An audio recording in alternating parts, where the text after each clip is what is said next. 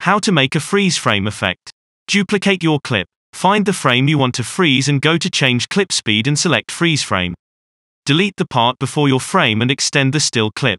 Select both clips, right-click and select New Fusion Clip. Go to the Fusion tab.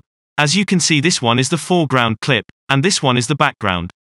I will move them the way it is more clear to me. Select your foreground node and add a polygon mask. Go to the control panel and check the invert box. Now it is time to create your mask. Make the mask as good as you can. When you are finished, go to the control panel again and uncheck the invert box. Now you have a clear mask of your object, but it is floating around. To fix this, set the timeline where both clips are in the same frame. Select the first node with the background clip. Hit Command and Space, type, Planar Tracker, and add it to the node. In the control panel, set the reference time to current frame by pressing the Set button. Set the tracker mode to Hybrid Point Area, and the motion type to Translation, Rotation, Scale. Select the area you want to track, and hit the Track to Start button. When you are done, hit the Create Planar Transform button.